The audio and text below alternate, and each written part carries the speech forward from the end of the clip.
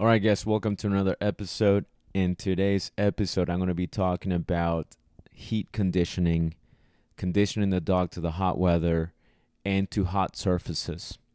I've made a similar video of this on YouTube, more particularly regarding cold weather. I also mentioned a little bit of the warm weather there, but this one is specifically made for hot weather.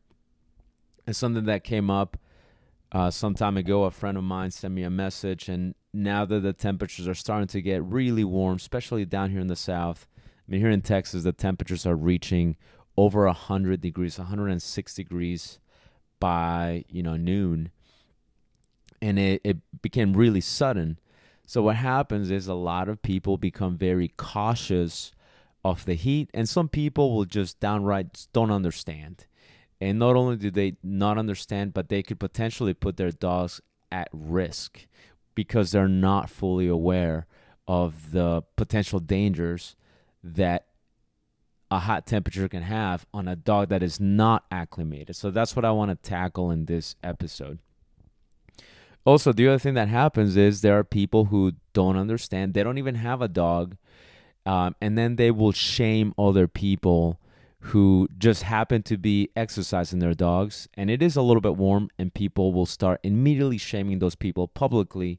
Okay, this does happen. Some people are shitty like this. They don't mind their own business, and sometimes they do mean well, but they just don't approach it properly. So I'm going to answer some questions here, and I'm going to address this whole thing with hot temperatures. So the first thing to remember about dogs is dogs are incredibly adaptable animals. They are so adaptable that they can, and they have been, okay, they have been surviving and not really surviving, but really thriving in just about every climate the planet Earth has to offer. Okay, just about every region, there are always dogs, okay? From very extreme cold temperatures to very extreme hot temperatures, and I have seen it myself. And yes, you hear about dogs in different regions, and we know that there are dogs in very hot temperatures, very hot climates, but it doesn't quite hit you as much as when you see it, when you witness it. And I have, and I've been I've seen it. Okay, I've seen it. Once you see it, it really baffles you how adaptable and how strong dogs really can be.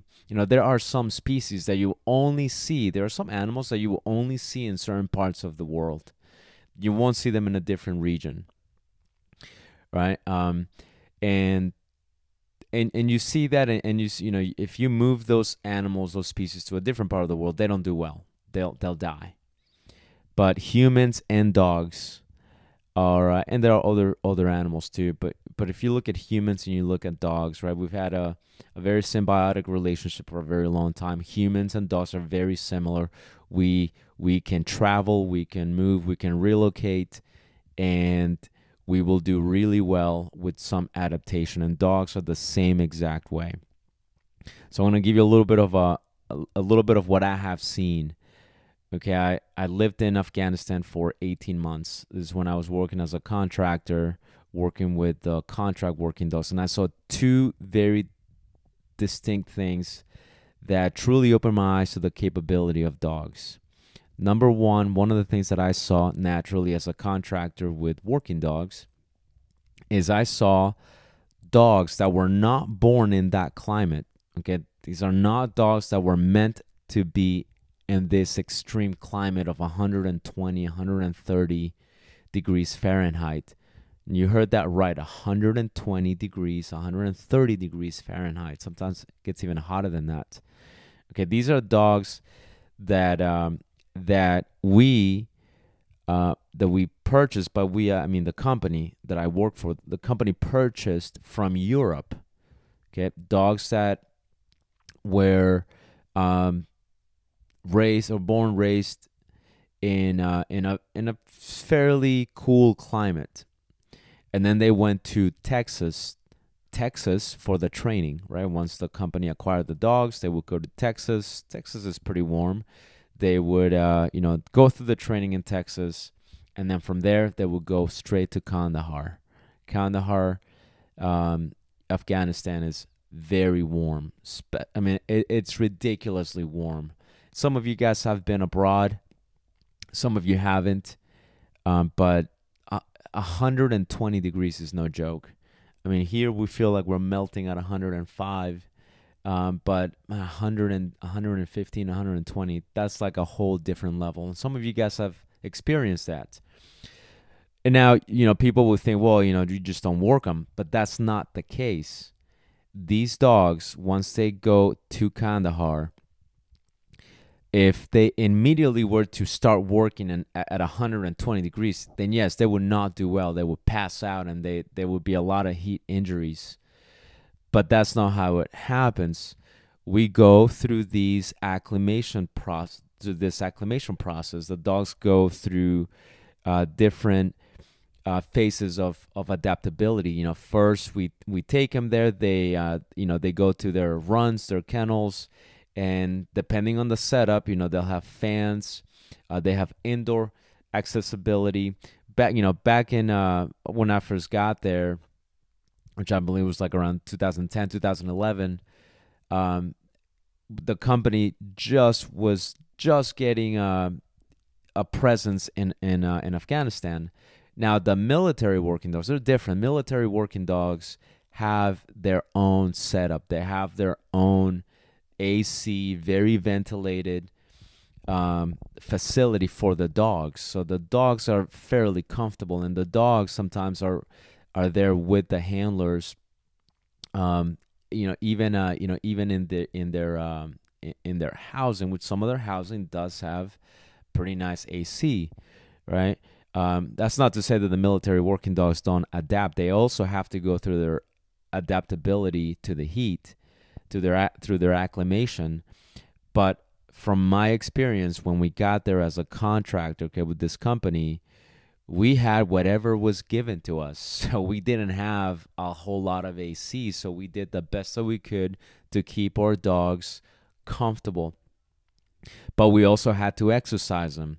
We also had to take them for walks. That was one of the things that all the handlers had to do. We had to make sure that all these dogs were exercised.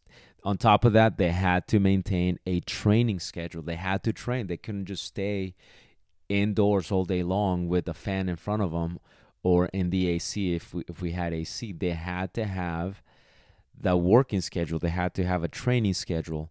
So all of this gradual exposure for short periods of time to the heat made it possible for these dogs to function in a very, very hot climate. We had handlers that were working their dogs, like actually working at the gates, checking vehicles. And sometimes they would check like 30 vehicles at a time. And they would do this when the temperature was like 120. Because what happens, just because it gets hot, and it gets hot for a good period of time over there, it doesn't mean like, okay, the dogs are not going to work. We're only going to pull the dogs out when it's nice and cool and when it's wintertime. But that's not how it works. The ECPs, the checkpoints, they work throughout the day. So that means there has to be a dog doing part of their job. And now they're not there all day long. There are shifts. So, a team will work a certain shift. But these dogs are still working when it's really hot. Now, when they're not working, they're inside and they're comfortable until they have to do the next batch of vehicles again. But it still remains. When I saw that and experienced that, it truly made me appreciate the capabilities of the dog. And you would think, these dogs, they have their doggles, I think they're called, right? They have their booties on their paws so that they don't heat the hot they don't touch the hot ground. Nonsense. Like, they truly don't. And some of the military working dogs, there's a distinction there between the military working dogs and the contract working dogs. It wasn't always the same. some of the things that we had, some of the things that they had, we didn't have, and we had to make do with what we had. So our dogs didn't have the booties to protect their paws from touching the hot gravel. They didn't. So that's another thing in question a lot of times. Is, you even see signs, caution signs here in the U.S. that tell you, if it's too hot, don't walk your dog because it'll burn your dog's pads. And, they're talking about temperatures in the 90s or the 80s. And there are actual signs like that. When I was there, the dogs were working and training when it was like over 100. And the gravel was super hot. So how did these dogs train and work in really very, very hot temperatures? We're going back to adaptability. Okay, adaptability it's a very real thing. So these dogs, it'd be like the equivalent of if you ever wear if you always wear shoes and suddenly you take your shoes off and I ask you to walk outside in your driveway or on your lawn, you're gonna feel every little blade of grass and every tiny little bit of rock and dust at the bottom of your feet because you're not used to it. You're just wearing comfortable shoes all day long. Suddenly I ask you to wear nothing on your shoes and go out there, you're going to feel every tiny bit of texture on the ground. And if the temperature is warm, you're not even going to be able to walk, more than like a couple of feet before you jump back in the shade because your feet are going to be burning because your feet are not adapted to that because you are in all day long comfort of the inside of the house or your shoes. And then suddenly, it would be unreasonable for me to tell you, okay, go step outside and go for a walk when it's 100 degrees outside and go walk on the gravel. You wouldn't make it. You'd be suddenly just on the ground or you'd be just tippy-toeing back to the house. But there are people that walk barefoot quite a bit, right? And these people can handle a lot more than somebody who's not used to walking barefoot, right?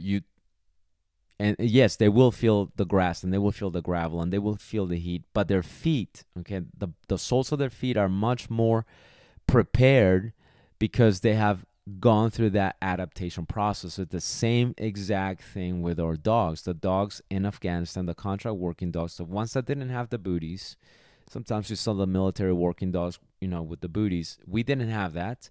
So the dogs did very well. Their pads didn't get torn up.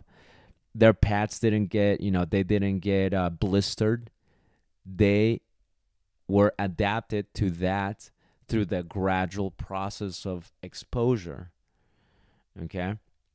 The second experience that I had in Afghanistan was, I remember seeing, because as contractors, we had to travel from base to base. I remember traveling from Bagram to Kabul on a soft vehicle. Not convoy, just a soft vehicle, just driving.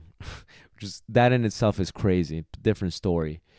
But I remember, making that drive and seeing just dogs out in the middle of nowhere. I remember even seeing people. I remember seeing kids. We'd be driving and there'd be nothing for like miles. Just desert, just nothing, absolutely nothing. Just the road, which was crappy itself, but then on either side of the road, absolutely nothing. Nothing. Just hot, blistering heat. And we would see children just like out in the middle of nowhere. And we would be wondering what is happening. Like, these kids are going to die, but they're just hanging out like nothing. And then we would also see dogs, and the dogs, same thing. I remember being, on the base, and sometimes some parts of the base are they're not concrete walls all the way 20 feet up. Some parts of the base are chain link. They're it's almost like minimal blockage between the outside of the base and the inside of the base, just with a lot of barbed wire. But some parts of the base were like that. And I remember seeing just the local Afghan dogs in just incredible, unbearable heat. I remember thinking, my God, it's so freaking hot. And these dogs would be hanging out, and some of these were puppies, very young dogs, just hanging out like nothing, just chilling, taking a nap, walking around. And I remember thinking, there is nothing, there's no shelter anywhere near this part of the base on the outside. And these dogs are just hanging out. They're not, their tongues are not all the way on the ground. They're not panting. They don't look like they're passing out. They're just walking very normal. And again, that gave me an insight into the power that dogs have when it comes to the temperatures. And really, we all do.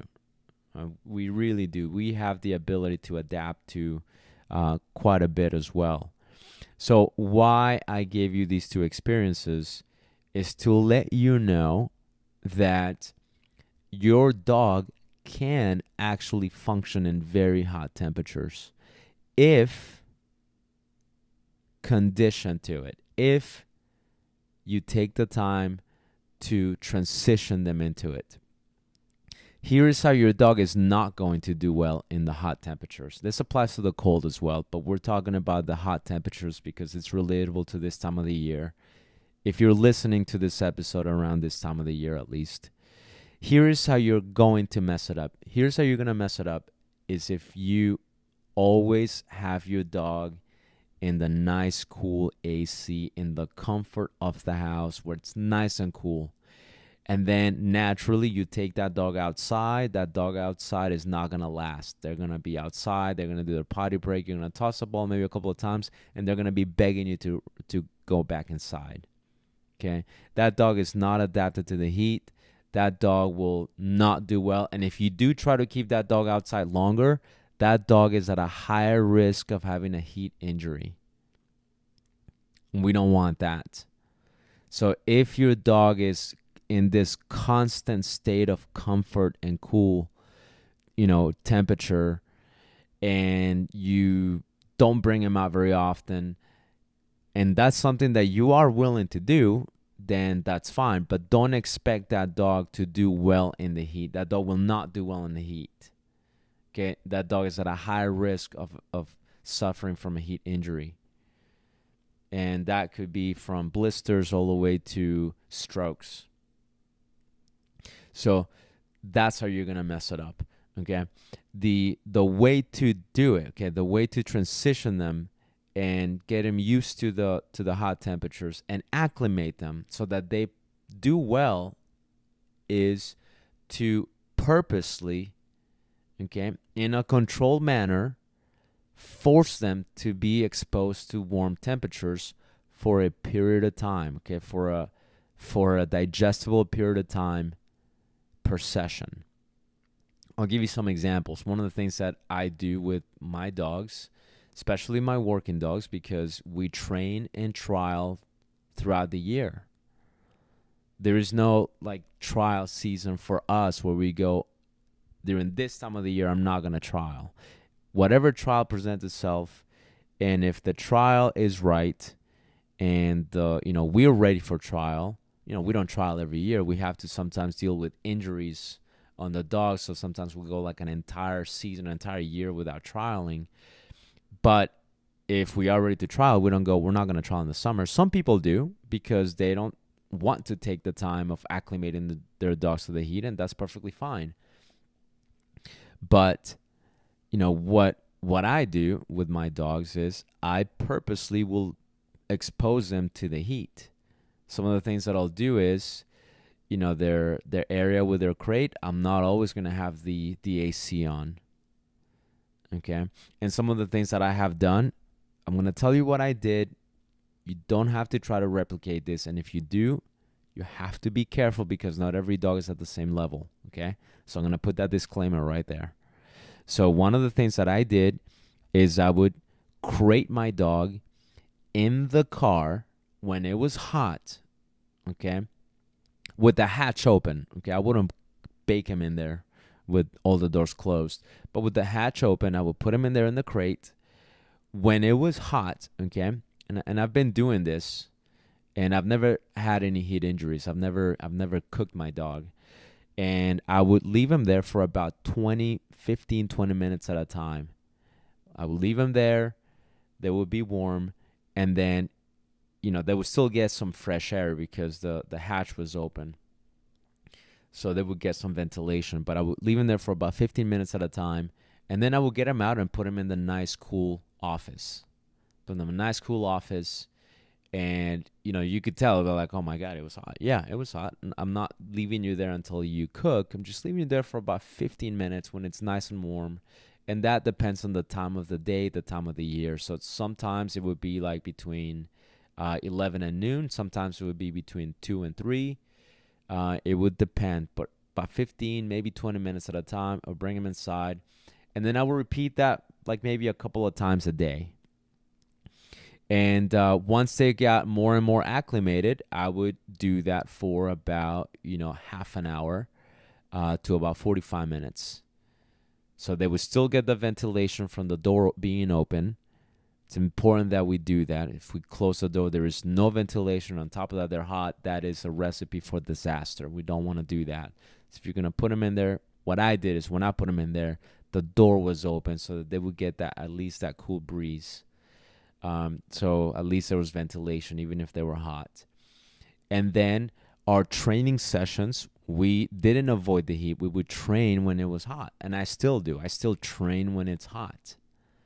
So we're not just training when it's nice and cool first thing in the morning and late in the evening.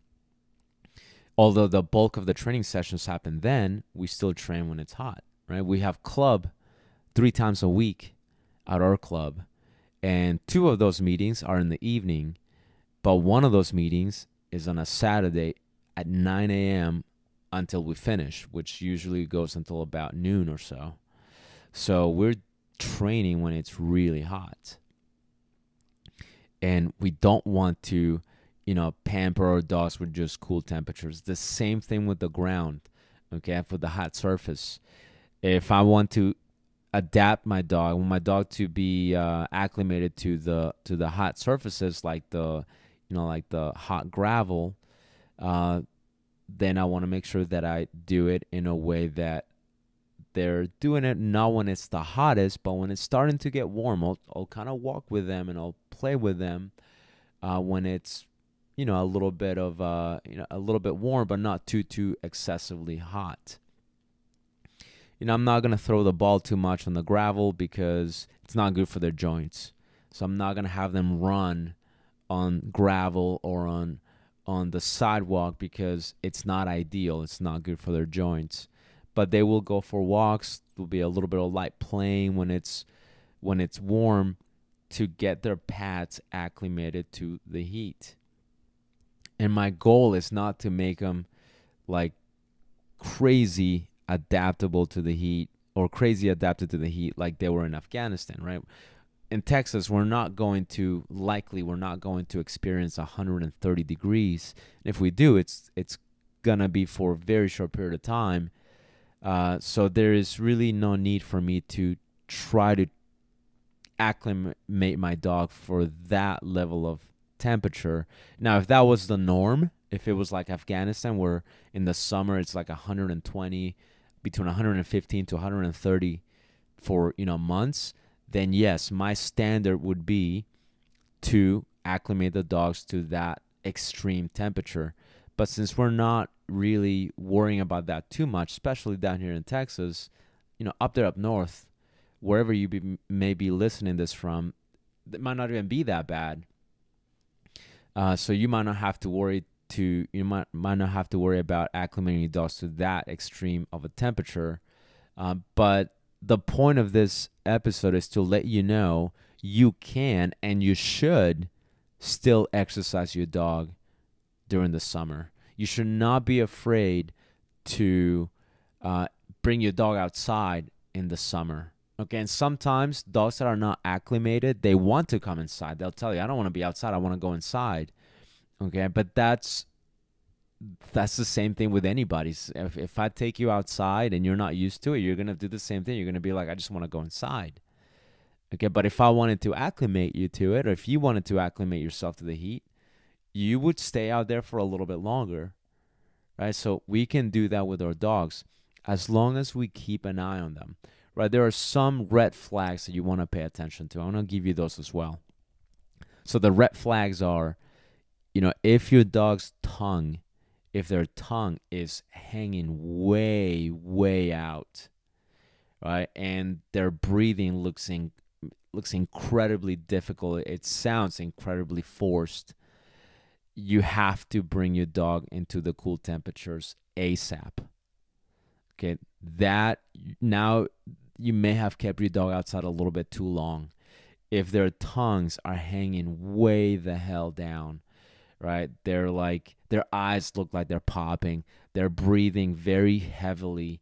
You can hear their throats as they're breathing.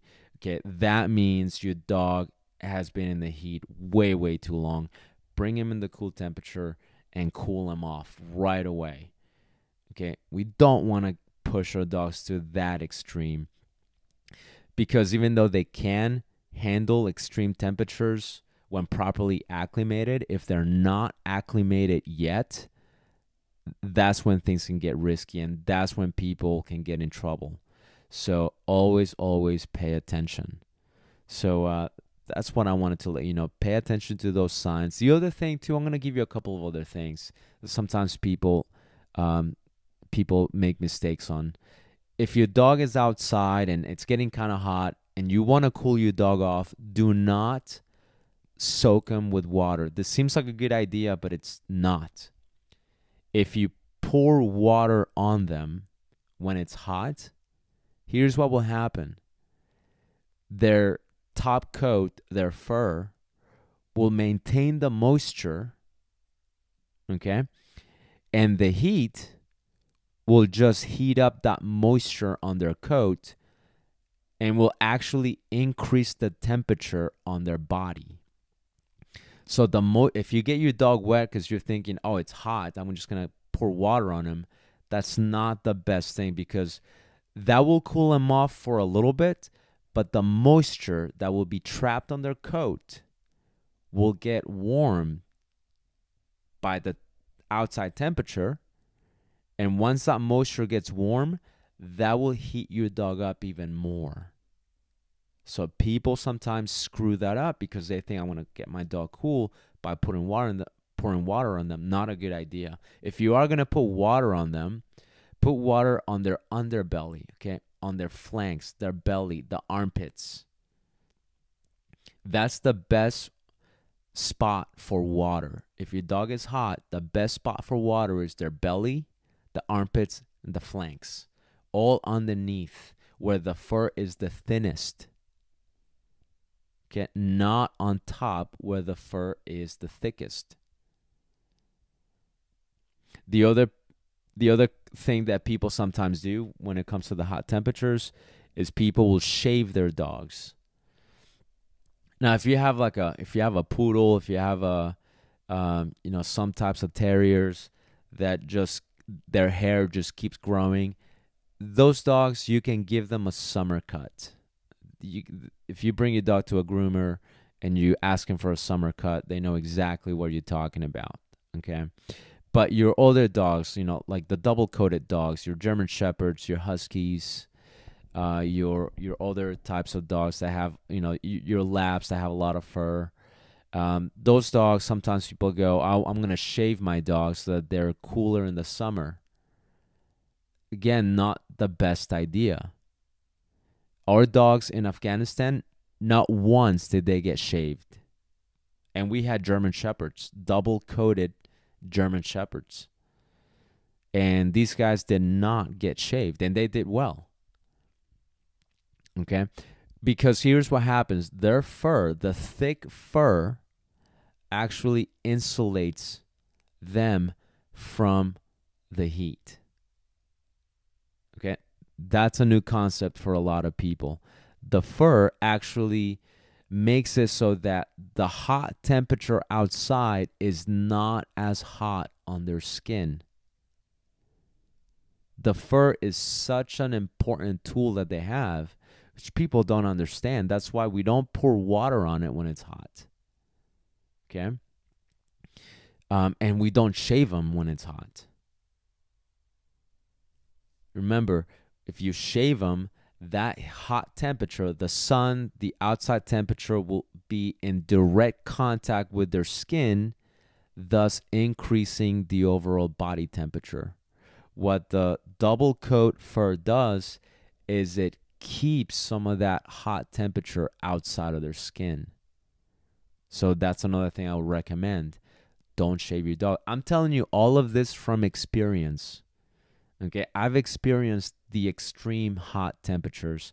The dogs that I have worked with have worked and thrived and done very well in extremely hot temperatures. I'm not giving you hypothesis here. I'm giving you my experience. And so those are the things that you want to be aware of. Okay, don't pour water on a hot dog, especially if they're going to stay outside. If you are, make sure it's on the belly, flanks, and armpit. Don't shave them. And keep an eye on their tongues, the heavy breathing, and all that. That means they're telling you they are way too hot. You need to cool them off, bring them inside as soon as possible. Okay? So don't be afraid to work your dog outside. You should keep working them outside. And if you run into the occasional rude person that tells you you should bring your dog inside, don't worry about them. Just tell them to go fuck themselves and just move on. You do your own thing, but acclimate your dog to the heat. That's pretty much it for this episode. Make sure you guys like and subscribe. Follow the podcast. Follow the YouTube channel, Dog Training is My Passion. Facebook page, Dog Training is My Passion. Instagram. Now, I just recently started a TikTok account. So follow that as well. And I'll see you guys in the next episode.